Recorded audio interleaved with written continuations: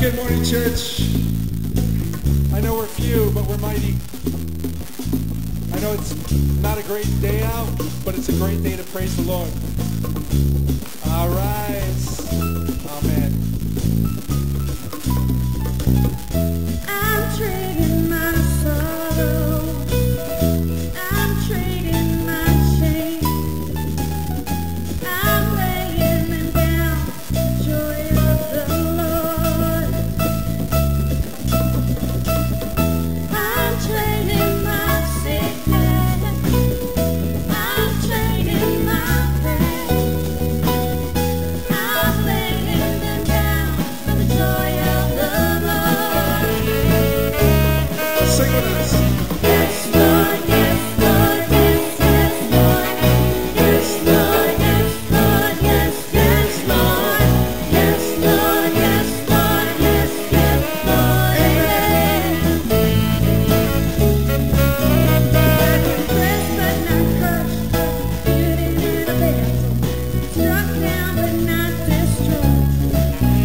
I am blessed beyond curse, for His promise will endure. That His joy is gonna be my strength. Though the sorrow may last for a night, joy comes in the morning. I'm trading my sorrow. I'm trading my shame. I'm laying them down for the joy of the Lord. I'm trading my sickness. I'm trading my pain. I'm laying them down for the joy of the Lord.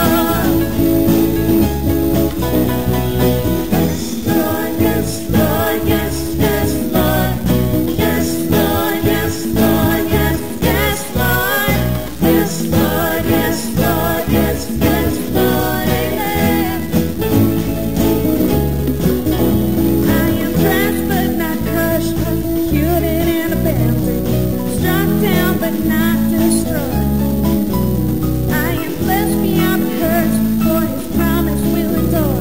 That His joy is gonna be my strength. Though the sorrow may last for the night, His joy comes in the morning. I'm trading my sorrow.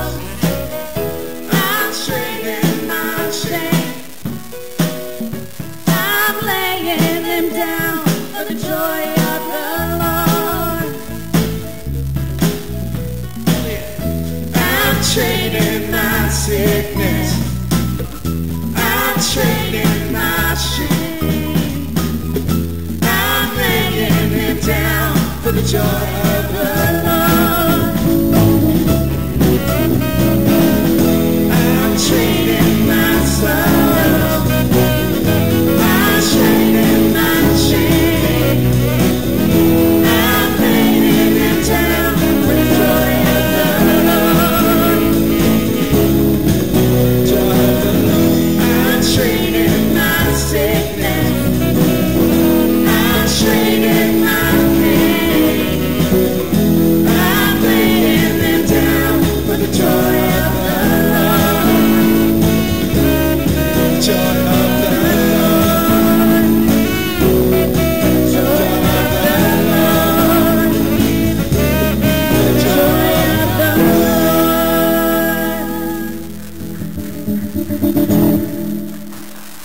Welcome to Gloria Day. We are so glad that you're here with us. Whether you are here in person or you're watching online, we're glad that you showed up and are a part of our community this day.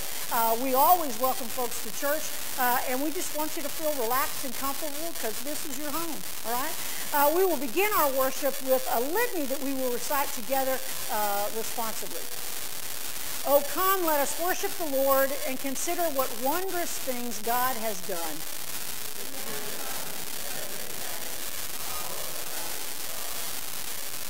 Oh, come, let us worship the Lord and consider what wondrous things God has done.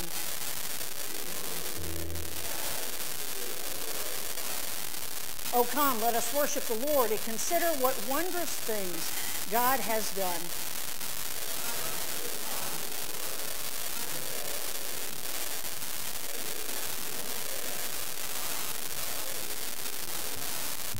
Oh, come, let us worship the Lord, for God has done wondrous things. Let us continue in song.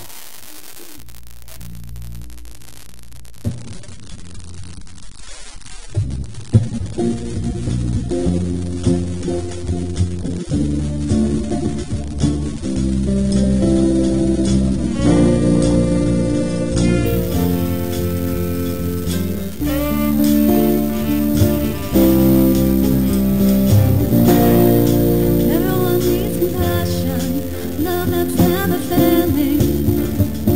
Let mercy fall on me.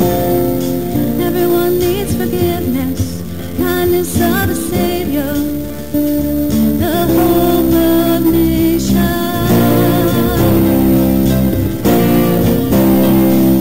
Savior, He can move the mountains. My God is mighty to save. He is mighty to save. Forever, author of salvation. He rose and conquered the grave. Jesus conquered the grave.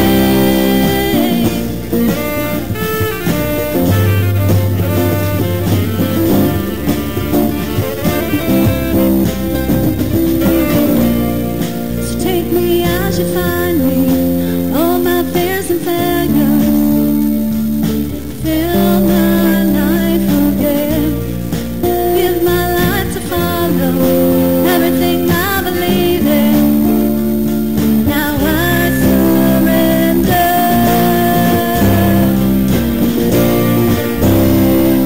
Savior, He can move the mountains. My God is mighty to save. He is mighty to save. Forever, author of salvation. He rose and conquered the grave. Jesus conquered the grave.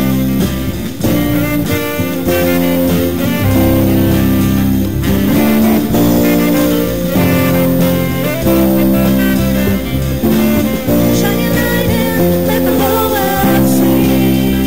We're singing for the glory of the risen King. Jesus, shine your light in, let the whole world see. We're singing for the glory of the risen King. Savior, He can move the mountains. My God is mighty to save. He is mighty to save.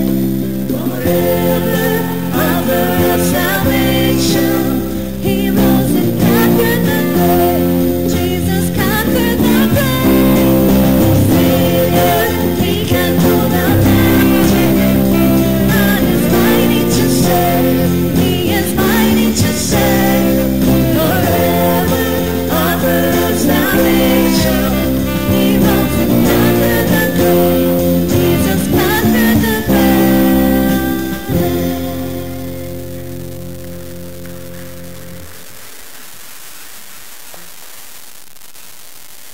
Now in our worship, we together say the Gloria Dei Statement of Faith, which has been around for well over 10 years now and spoken by many thousands of people who've gathered in worship.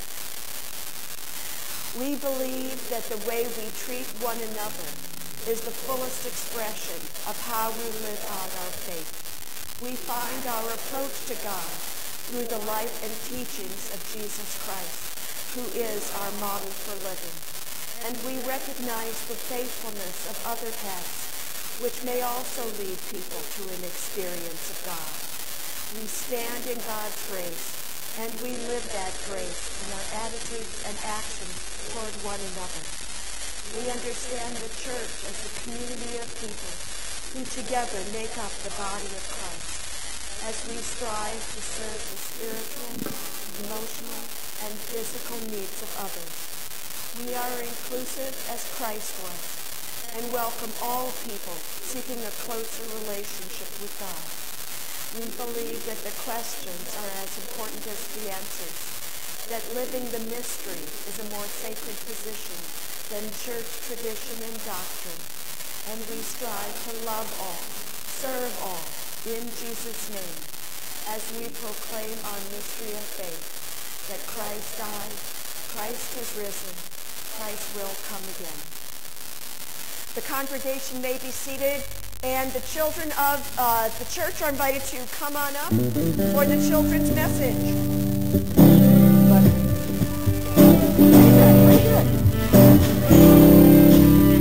Hi, Jack.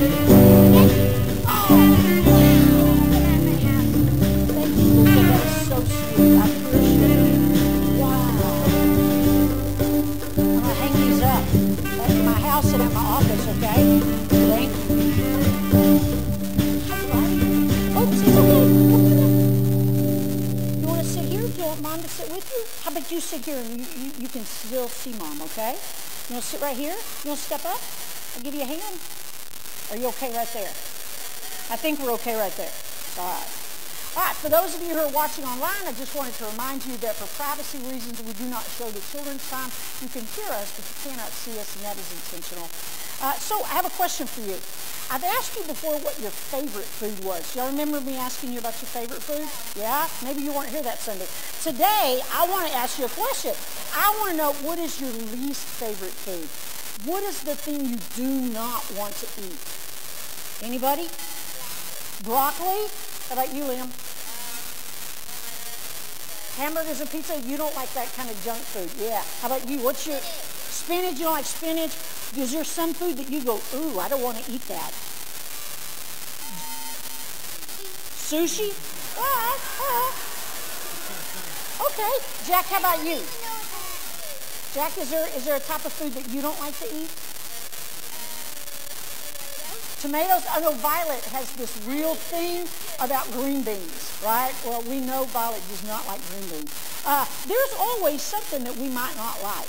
I was not a big fan of Brussels sprouts or asparagus when I was growing up because my mom never made them.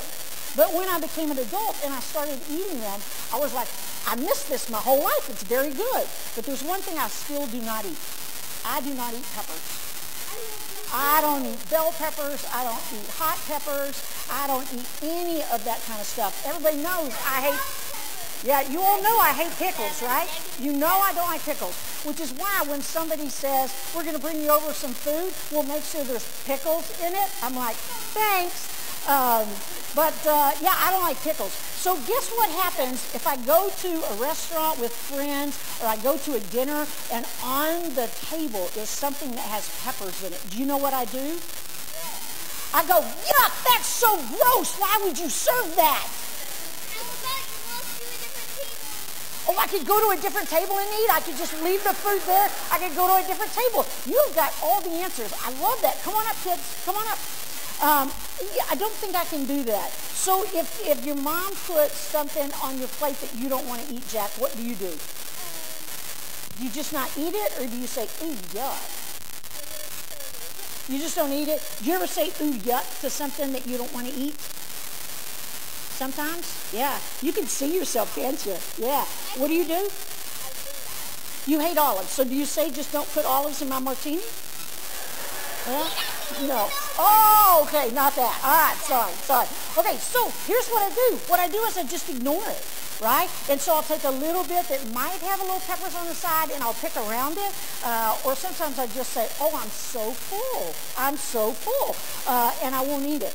When I was growing up, whenever we would see something and we would not want to eat it, my dad said this, don't spit on the Jell-O, girls. And we were like, what? What he was saying is, if you don't like something, you can't make it messed up. I don't know where he got it. I don't know if it was my dad's weird brain that came up with this thing, or it was something he learned. But he would say, don't spit on the Jell-O. Cindy's family always says, don't yuck on my yum. Much more understandable, right? If I had started with don't yuck on my yum, you would have liked it better, right? So one of the things we're going to talk about today is that sometimes things happen and we're not really happy about them. Sometimes people do things that make us not completely happy. And sometimes we have to change our behavior. We have to start doing something different. Oh, you said you were going to throw up if they gave you spinach? Yeah, that would stop me from giving you spinach, for sure. So what I want you to think about today is what happens when something goes on and you're not really happy about it. I think we have to be as polite and caring as we can be and say, oh, I'm so glad you made supper tonight. I'm really excited about the meat or the potatoes, and just compliment those things. And don't say anything about the stuff we don't like. As we're growing up, guess what? We all have to do things we might not necessarily like to do, but we do them because we're growing up and we're trying to make the right decisions. So here's what I want you to do. I want you, when somebody offers you something you don't like, to just say, oh, no, thank you, right? Oh, no, thank you. Or, oh, I really appreciate that, but I'm not hungry right now. And just be kind and compassionate about it. And you can go back to your room and go, ew, ew, but nobody knows, right? Just you and God, and me, I'll know, right? God tells me. No, I'm kidding.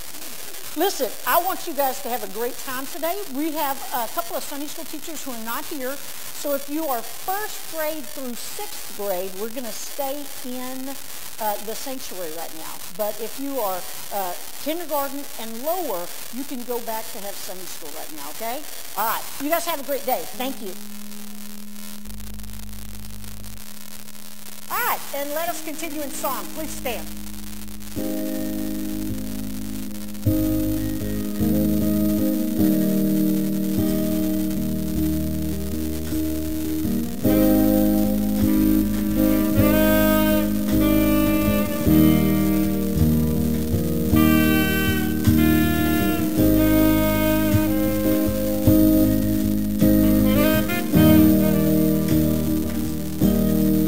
Blessed assurance,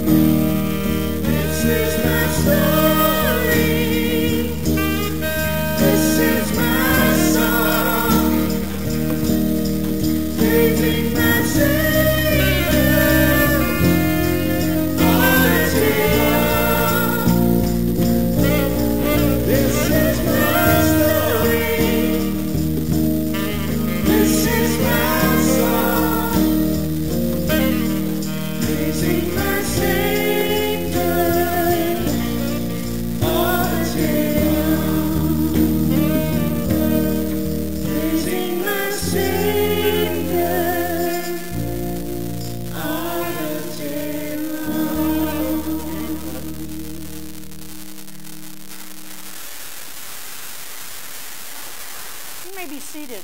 As always, we thank our praise band. They are growing. They got new members. They got new stuff going on, new songs. Thank you all. Appreciate that. Appreciate that. Today we're going to be reading from the Gospel of John. John is not a gospel that we read throughout any season. We go through the lectionary. There are 4 Gospels. And one year we do Matthew, Mark, Luke, each one a separate year. John does not currently have John's own year. There are some who would like to do that, but it has not happened as of yet. We usually read John on festivals, on special holidays, and occasions like this. Today we're going to read a story that I think is fairly common, and that is the story of the wedding at Cana from the Gospel of John, the 2nd chapter, verses 1 through 11. On the 3rd day there was a wedding in Cana of Galilee, and the mother of Jesus was there. Jesus and his disciples had also been invited to the wedding. When the wine gave out, the mother of Jesus said to him, "They have no wine." And he said to her, "Woman, what concern is that to you and to me? My hour has not yet come." His mother said to the servants, "Do whatever he tells you." Now, standing there were 6 stone water jars for the Jewish rites of purification, each holding 20 or 30 gallons. Jesus said to them, "Fill the jars with water." And the servants filled them up to the brim. He said to them, "Now draw some out and take it to the chief steward." So they took it. When the steward tasted the water, that it had become wine, and did not know where it came from, though the servants knew who had drawn the water knew. The servants, who had drawn the water knew. The steward called the bridegroom and said to him, "Everyone serves the good wine first, and then the inferior wine after everyone has become drunk. But you have kept the good wine until now." Jesus did this, the first of his signs in Cana of Galilee, and revealed his glory, and his disciples believed in him. Let us pray. Holy God, bless the reading and the hearing of this, your holy word, but especially of God, bless its doing. Amen. How many of you grew up in the Lutheran Church? Raise your hand if you grew up in the Lutheran Church, all right? Put your hands down. How many of you grew up in the Roman Catholic Church? Roman Catholic Church, all right? How many of you grew up Baptist, non-denominational, Pentecostal, Methodist, Episcopalian, Presbyterian? Some people are putting up more than one hand. Oh, yeah, me too. I grew up in the United Methodist Church.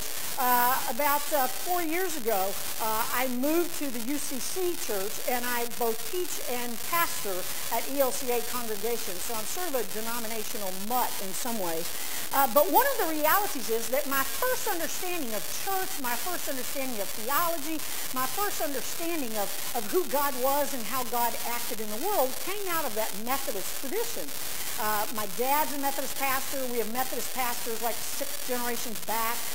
And so we're very Methodist.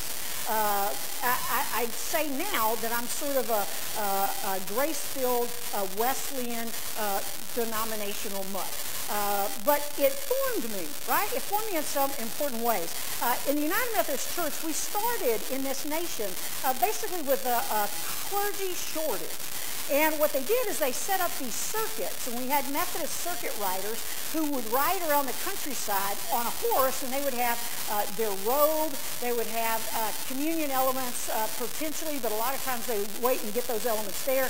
They would have a change of clothes maybe, and they would travel from one church to the next. So they had a 12-week circuit. So Methodist churches only had communion once a quarter. That's all they could do, because they could not have communion if the circuit rider was not there. You had to be ordained in our denomination to serve communion. That's true in a lot of different denominations as well. And one of the things that was always sort of telling to me is that we always had a loaf. We always had a loaf bread that we tore, and we always had Welch's grape juice. Never had wine. I had never had wine in a worship service until I was beyond college. I was in my 20s, late 20s or 30s when I went to worship with another friend of mine, and they served wine at communion, and that was the only option. So let me just go back for a minute. I want to tell you a little bit about how Methodism sort of developed their understanding of communion. There were two sort of issues that sort of began to form around the same time period. One of those was the women's rights movement, late 1800s, early 1900s. The other thing that sort of began around the same time was this temperance movement, right? This move to have prohibition passed. And one of the interesting things about both of those is that they were very rooted in congregations, in denominations. Women who were Christian followers of Jesus also were part of the move for women's rights to the women's vote. Many women in different denominations became part of what was called the Women's Christian Temperance Movement. Thank you, sorry. The Women Christian Temperance Movement. And this started with a lot of Methodist women. And so they began to teach and to tell all of their constituents, all of their families, that they should never have wine. Well, in the early days of the Methodist Church, that's all that was really available. And as the temperance movement began to come into fore, there were a lot of struggles with how do we do communion. If we're going to have, there's going to be a prohibition against wine, how do we have communion? And what they did is they decided that they would try not to let their grapes ferment, because once they ferment, it becomes wine. So they would, throughout the week, like late in the week, they would smash like a pound of grapes and raisin pulp into a liquid. They would pour it into a vessel, and at room temperature, they had to have not much time, because at room temperature, it would ferment pretty quickly. So they were constantly trying to play this game with, is it wine, is it grape, is it wine, is it grape? And there were a lot of churches who they didn't have access to wine. They didn't have access to grapes. They didn't have access to the materials to try to do this. So when many churches in the Methodist Church started serving water with communion, in order to sort of live into the temperance movement, the holiness movement, they would just have water and bread.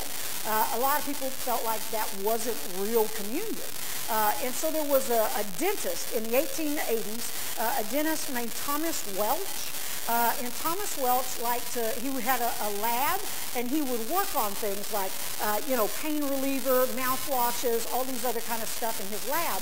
So he decided, after he went to communion with his brother one day, and his brother, who was a recovering alcoholic, couldn't receive communion because that particular church only had wine, he decided to create something new.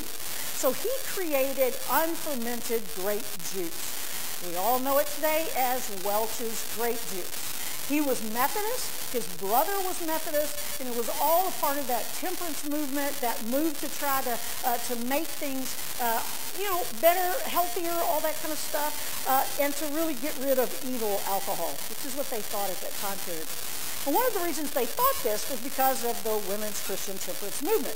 They thought alcohol was evil, right? So this was this group of very devoted, devout, activist kind of women who said, we're going to get rid of the evil of alcohol in our time. And several of them were all across the country. There were some big pockets of temperance movement folks in like Kansas, Missouri, Texas, places like that in the Midwest. And one of the big names of the temperance movement was a woman named Carrie Nation. I hope that one of you might know. You haven't heard of Carrie Nation? All right, a few of you have. Let me tell you the story of Carrie Nation. Carrie Nation was born in a Disciples of Christ home. And so she was born with no alcohol, no smoking, no drugs, no dancing, and no going with anybody who does, right? I mean, it was a very strict upbringing. So she's brought up in the Disciples of Christ. She later became a Methodist. Her first husband was an alcoholic, and he was a mean alcoholic. He was physically and emotionally abusive to not only her, but their young son, who was born as a part of that first marriage. She left him divorced after a few years and eventually married a man who pastored a couple of churches. He was also an attorney. And Carrie Nation began to see that through the women's Christian temperance movement, she had this vision. She received a vision from God that she was supposed to destroy bars and alcohol so that people could not partake of the evil of alcohol. And so Carrie Nation, the first thing she started doing is she would go in bars and she'd go in these pub places and she would preach at the top of her lungs and she would try to get the men and occasionally women out of there saying alcohol is evil, you've got to repent, and people ignored her. She's a woman screaming, they'd, get her out eventually. So then she decided she was going to have to be more proactive, right? And so somebody gave her a hatchet. I would not have given this woman a hatchet. I'm just telling you right now. A woman who believes in the evil of alcohol and bars gets a hatchet. And guess what she did? She chopped up the alcohol. That's right. So you answered that one. All right. The other one, you left me hanging. So she goes into these bars and pubs. She takes this hatchet and she starts banging. She's breaking glasses. She's breaking bottles of whiskey. She's breaking, the beer taps if they were there. I don't know, whatever. She was breaking open the cask of alcohol and everything. I mean, she is destroying the place. Why, at the same time, alcohol is evil, right? And she's busting all this stuff up. And her purpose was to try to get people to see the evil of alcohol by destroying their businesses and driving away people who could probably go somewhere else and get alcohol. But she was convicted. She believed to the core of her being that she needed to get rid of alcohol. Now, what happened to her over the next few years and decades is she was arrested over 30 times. For trespassing, for breaking the peace, for public display of violence, for breaking items. 30 different times she was arrested. She continued speaking, doing speaking gigs, talking about the evils of alcohol throughout the entire life. And it was during her life, instead of her ministry and some of the other women's Christian temperance movement folks, who got the amendment for prohibition to be passed. And some of those same women were women who worked on the Get the Vote women's rights movement and got the 19th Amendment, which gave women the right to vote. And so there was some phenomenal stuff that was going on, all sort of there at the same time. But it had ripple effects, right? It had huge ripple effects. What happens when you have an entire group of people say, if you're an alcoholic, that's bad. You cannot have anything to do with alcohol. You cannot even serve it in your homes. You should not have a single drop of it your entire life. It begins to put a stigma, right, on people who do use alcohol, even if they use it very little. What happened was you began to get this divide between those who believed in the temperance movement, that was a part of our Christian and holy life, and others who thought that was a misreading, that even Jesus had wine, right? Even Jesus used wine and made wine at weddings. So I was raised in a home of teetotalers, of absolute teetotalers. My grandparents never drank. My parents never drank. Although there was that one sip of a fuzzy navel, somebody sort of tricked my mother into trying one time, but she still professes, because we gave her absolution, that she has never had a drop of alcohol pass her lips. My dad, he literally has never had alcohol pass his lips. So one of the things that happens when you live that way is that it just sort of becomes a part of your life. Some people go to college, they start drinking, and they figure out ways that this is healthy and unhealthy for them, and they go back to not drinking alcohol. I don't have any alcohol. I haven't really had alcohol since I was in college. That's my choice, right? If we go out with people, if we're at someone's home and they say, do you mind if we drink? I say, absolutely not. It doesn't bother me. I made the choice for me. But it does become problematic sometimes. When I first started teaching at the Philadelphia Lutheran Seminary, I went into the Eucharist on Wednesdays. We had Eucharist, and they had one cup. And so I went up to get communion. They tore off some bread and put it in my hand, and I sort of moved over to the cup station, and I said, is that juice or wine? And they said, wine. And at that point, I really had not encountered that very often. I tried it one other time, so I just took the bread. I didn't dip it. In many traditions, it's, if you receive all of God's grace through one, both, or all of the elements. And I kept walking. And I went back to my office after that, and I thought, I can't be the only person that doesn't want to take alcohol as part of communion. So I went to the dean at the time, and who was the dean of the chapel at the time, and I asked him if we could have 2 cups from now on, one that's grape juice and one that is wine. And he said, well, you know, I don't think anyone's asked me that before. I think we can do that. And so they started having 2 cups, wine and juice. And the next week when they had that and I came forward and used the juice cup to dip my bread in, I went to sit down, and 3 people came up to me after church and said, you were the one last week who didn't receive communion. I said, yeah. They said, are you the one that asked for this? And I said, yeah. All 3 of them, recovering alcoholics, or they had grown up in houses of alcoholics. And what I learned that then, and what we continue to try to do today, even in this congregation, is that we invite folks to come no matter who they are, no matter what they want to receive communion from, that we want to never be a barrier to somebody participating in the sacrament of communion. So why do I tell these stories around a miracle, a sign that Jesus performed? Well, I think it's an important sign. One, because it's the very first sign of Jesus showing his miraculous capability. And 2, because Jesus' mom, she is amazing. She is awesome. She is a powerful chick, right? She's at the party. This is a 3-day wedding party. All the wine is gone. And she looks at Jesus. She's like, hey, come on, come in here, come here. I need something. He comes in, and she's like, they run out of wine. And he looks at her like, what's that to me? Why is it bothering you? And then she does not respond to him. She looks at the servants and says, do whatever he tells you. What does that imply? He's going to do something because she told him to. This is the Lord and Savior Jesus Christ, who just got told by his mama to get his act together, to do what I told you to do at the age of about 30. You know that, moms and dads. It never runs out. No matter how old your kids get, you can still put them in a place, right? So this moment, he says, all right, just fill up these jars. Fill up these jars that were there for sort of purification rites to bless and to cleanse. And he says, fill those up. And then they put a cup in and they take it over to the wine steward, the guy who's running the banquet, this 3-day festival feast of a wedding. And he tastes it and he's like, wow, this is really flipping the table on weddings. Usually you put your best wine out first, get people a little drunk, and then you put the cheap stuff, right? The bottom shelf stuff. That's what you put out next. And what the steward assumes is that the bridegroom has said, I want people to have the best wine near the end. I want to treat them as if they are absolutely so important. The bridegroom didn't do it. Jesus did.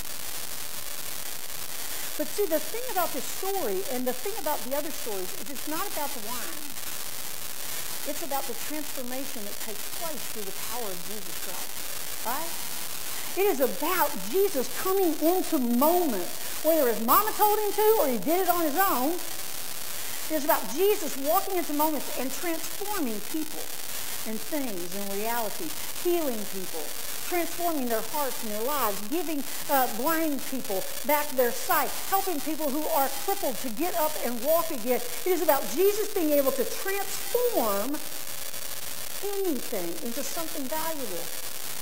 This story often becomes about the wine, but I believe it's not about the wine. It is about the way we live our lives. It is about the reality of living faithful lives, knowing that as God comes into us, nourishes us, fills us, that we can live differently. That things won't be the same anymore.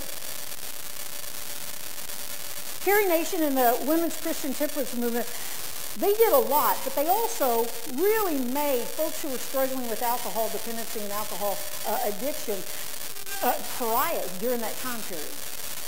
We still struggle with issues around addiction today. It's one of the illnesses that we do not talk about, not in public. We don't share those news, those items with others. And there are people who are addicted to all kinds of stuff. Food, porn, wine, drugs, all kinds of stuff, right? Addiction is difficult. to deal with.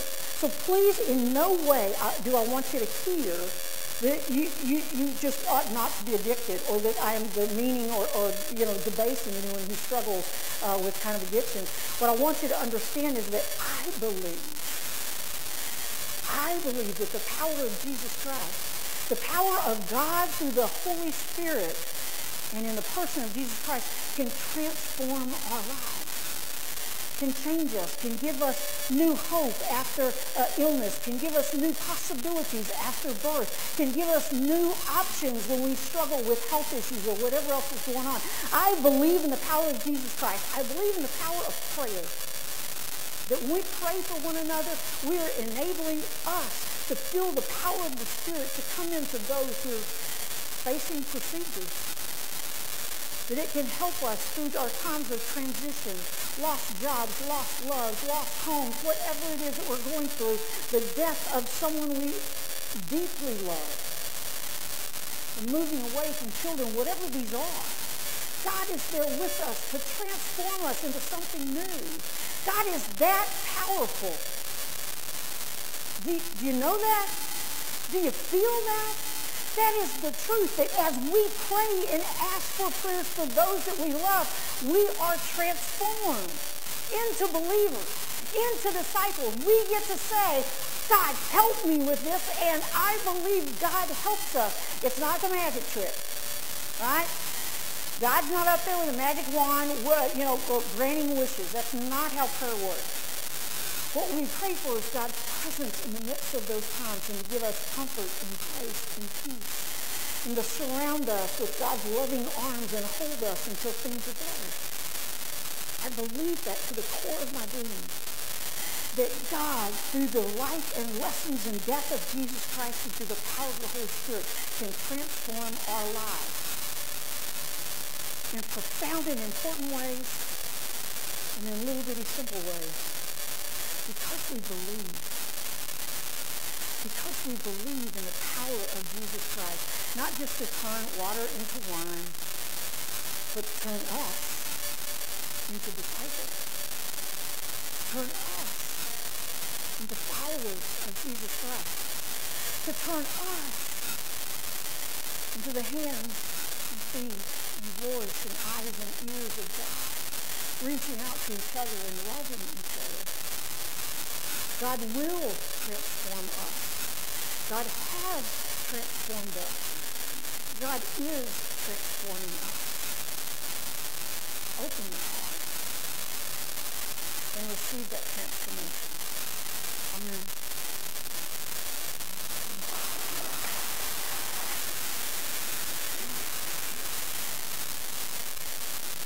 At this time in our worship, we will have our prayers that we offer up to God. And as we get ready to pray, I invite you to share your concerns, share your joys, and what we should be praying about this day.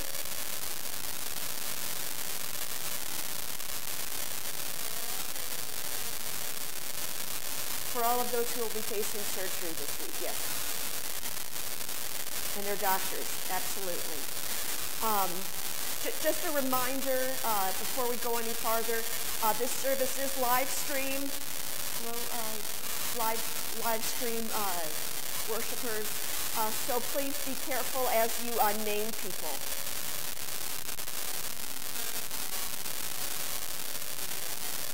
Okay, for your mom.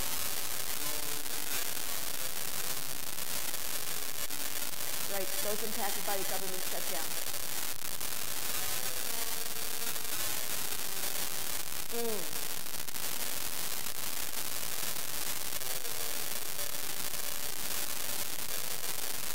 Right. For the homeless who will be facing a great drop in temperature later today.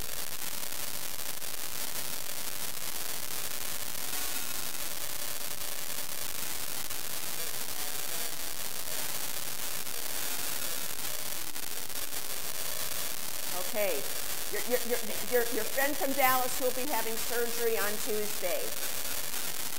So, Pastor Karen, yes. Yes, we are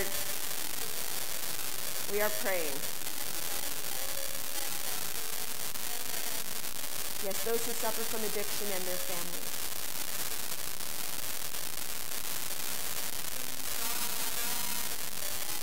Okay.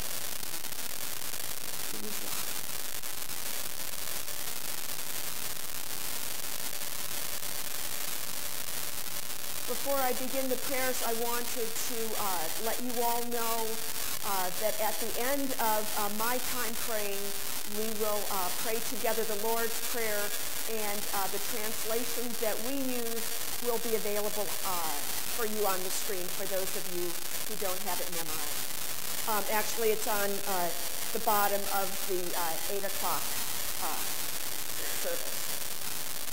Yes. Okay. Okay, so your sister and dad, who I noticed are not here today.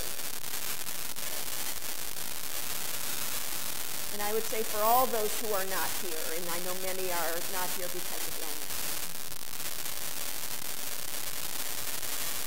Let us gather our hearts and minds in prayer. Gracious, loving God, we come to you this day with hearts that are full of concerns for people that we know, and hearts full of concerns for people we don't know. And we ask that as we pray that you transform us, as you transform that water into wine, that we may know your abundance, that we may know your care, that we may know your concern for everyday matters. We pray for all those who have received a terrible diagnosis, that they may feel you walking with them. We pray for medical caregivers, that you give them wisdom and skill as they care for the people who are their patients. Gracious God, we pray for our nation, for those elected officials who are tasked with making important decisions that affect all of us. And especially we pray for those many, the hundreds of thousands, even millions who are affected by the government shutdown, that they may know your loving care, that they may know justice, that they may know hope. Gracious God, we pray for those who have less than we do. And gracious God, transform us into generous givers, so that what we have, we share with those who do not have enough. Loving God, for all these things that we have mentioned aloud, for all these things that we hold in the silence of our hearts, we offer them up to you, confident that you answer prayer. And we end our prayer by praying the prayer that our Lord Jesus taught. Our Father, who art in heaven, hallowed be thy name. Thy kingdom come, thy will be done, on earth as it is in heaven. Give us this day our daily bread, and forgive us our sins, as we forgive those who trespass against us. And lead us not into temptation, but deliver us from evil. For thine is the kingdom, and the power, and the glory, forever and ever. We give thanks to God for all that God has done, and now we show our thanks through the givings of our financial offerings.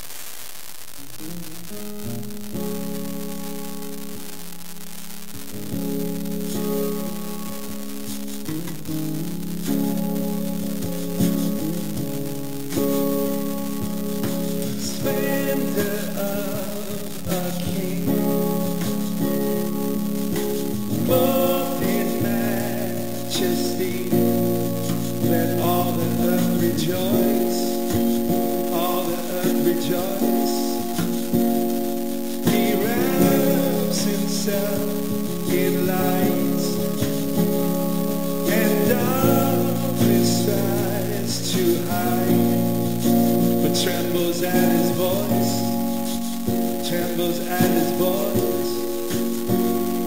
How great is our God? Sing with me, how great is our God? Oh, we'll see how great is our God.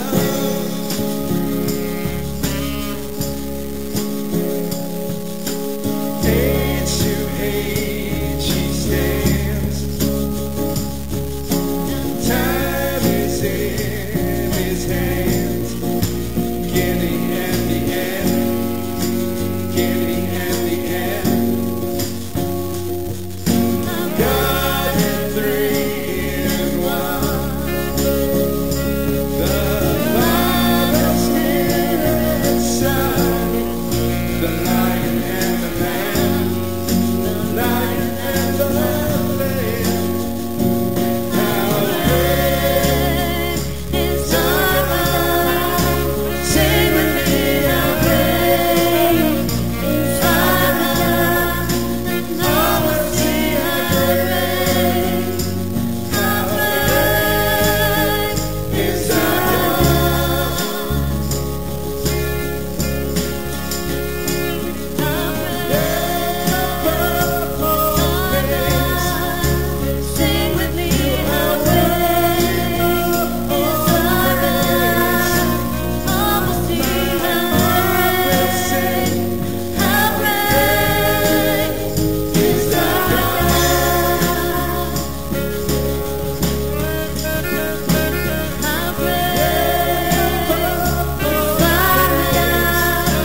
Sing with me, how great is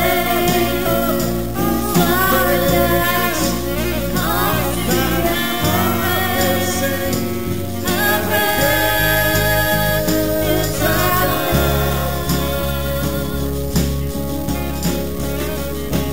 How great is our God? Sing with me, how great is our God? All will see how great is our How great is our God? Sing with me, how great is our God? All will see how great is our God.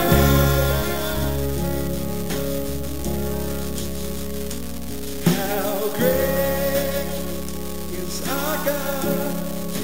Sing with me, how great our God. Oh, we'll see how great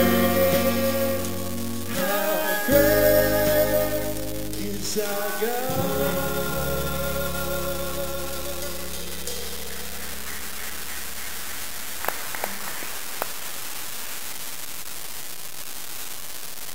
For our announcements this week, our church news, I would like to have Vinny come to a microphone.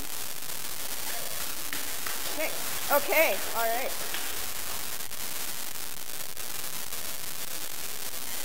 Oh, check, check. There we are. Hey, wow. No applause necessary, first of all, but thank you. My name is Vinny Feliciano. For those of you who don't know me, some do apparently. I'm just here because I have decided to become part of the transition team here at Gloria Day. And I've been tasked as the communicator.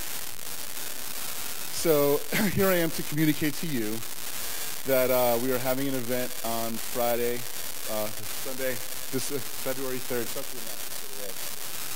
So Super Bowl Sunday. I hope that's not a problem for any of you. No? Nobody? I didn't think so. Anyway, that said, we are still going to have an event, sort of in the spirit of that. We're going to have some hoagies, things of that nature, but the event is what we're calling a history event. Those of you who have been here for a while probably have had some of these before, but this one is not going to be what you're used to. It's going to be more of a conversation. I'm new here. I joined with my lovely lady Angela and our beautiful little baby girl Jessa. Some of you have seen her bopping around. She's 2, so she's not really great with attention. That's why she's not sitting here. But so we're not very familiar with where this congregation comes from. Many of you are.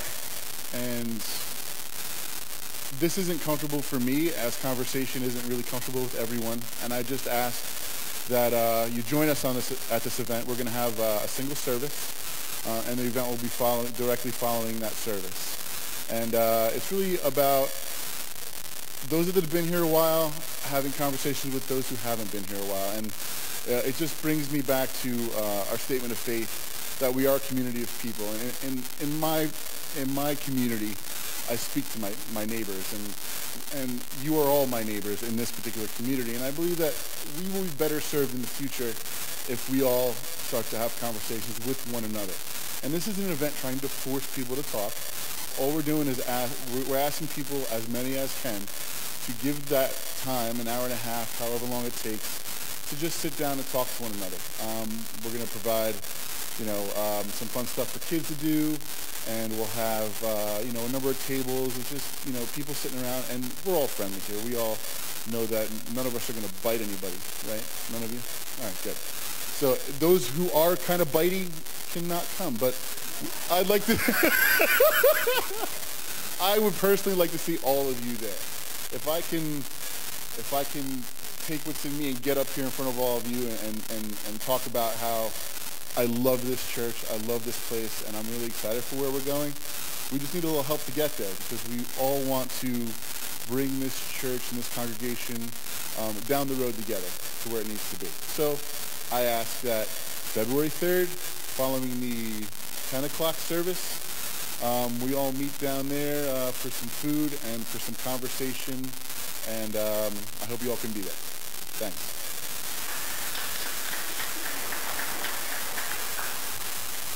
Okay. Well, that was the main announcement that I was going to make. We will have one service at 10 that day, then we'll go right down to the Christian Fellowship Hall. We'll be done by 1:30. So if you do go to a party, you should have plenty of time for that.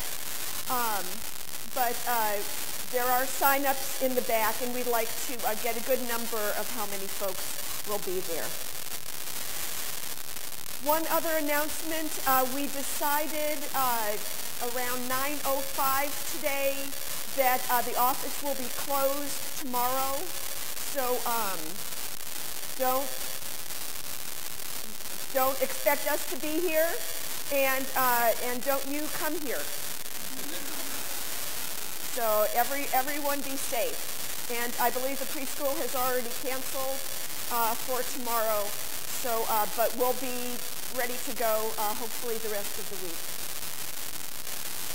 At this time, we would like to invite the newly elected and the continuing members of our church council to come forward.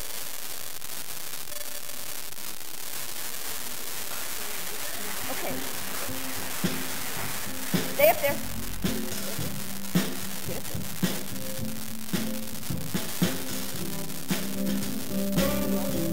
Yeah.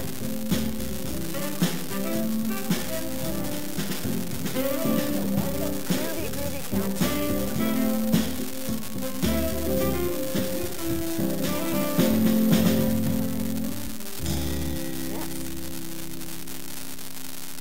Groovy council music for a groovy council.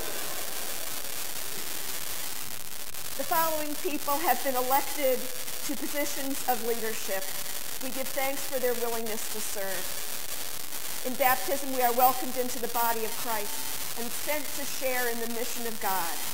We rejoice now that these brothers and sisters will lead us in our common life and our mutual mission as a congregation.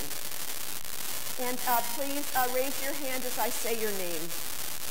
Elected president is Jim Mulhern, who could not make it today. Vice President Stan Hamilton, Secretary Dave Barber, Treasurer Ginny Duffy, and also elected Doug Diamond, Ed Higgins, Peg Dabrowski, Bonnie McGill, Noreen Ostapovich, okay, Heather Breinig, and not here, Julie Hollahan and Fred Koppitz. Hear this word from 1 Corinthians. There are varieties of gifts, but the same Spirit. And there are varieties of services, but the same Lord. And there are varieties of activities, but it is the same God who activates all of them in everyone. To each is given the manifestation of the Spirit for the common good. You have been elected to positions of leadership and trust in this congregation. You are to see that the words and deeds of this household of faith bear witness to God, who gathers us into one, together with the whole church. You are to seek to involve all members of this congregation in worship, learning, witness, service, and support, so that the mission of Christ is carried out in this congregation, in the wider church, in this community, and in the world. You are to be faithful in your specific area of serving, that the Spirit who empowers you may be glorified. You are to be examples of faith, active in love, fostering peace, harmony, and mutual understanding in this congregation. So, on behalf of your brothers and sisters in Christ, I ask you, will you accept and faithfully carry out the duties of the offices to which you have been elected? If so, answer, I will, and I ask God to help me. Now, it's not just their responsibility to lead the church, it's also your responsibility. And so I ask this of you, people of God, will you support these, your elected leaders, and will you share in the mutual ministry that Christ has given to all who are baptized? If you would, say, we will, and we ask God to help us. We will, and we ask God to help us. I now declare you installed as officers and council members of Gloria Dei Congregation.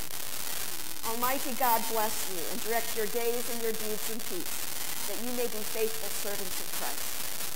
Amen. Amen.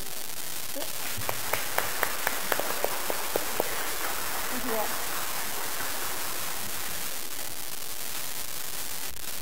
And now please stand for our sending song.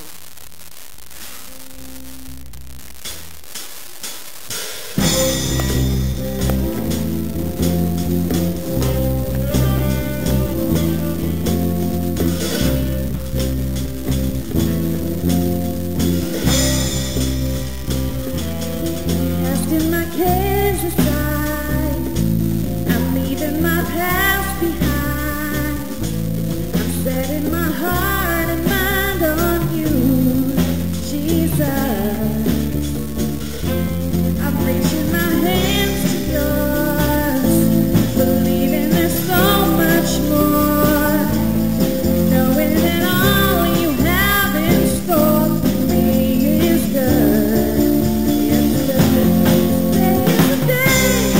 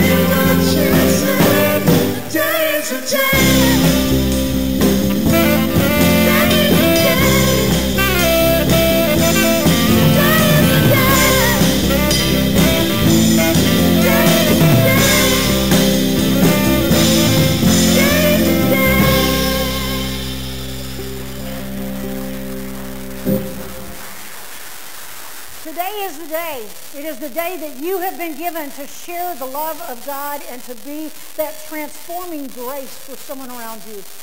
We often judge and blame each other. This is a moment where we can share and help folks feel the love that we have through the power of Jesus Christ. Transform your life. Transform others' lives by simply being the light. Today is the day. Amen.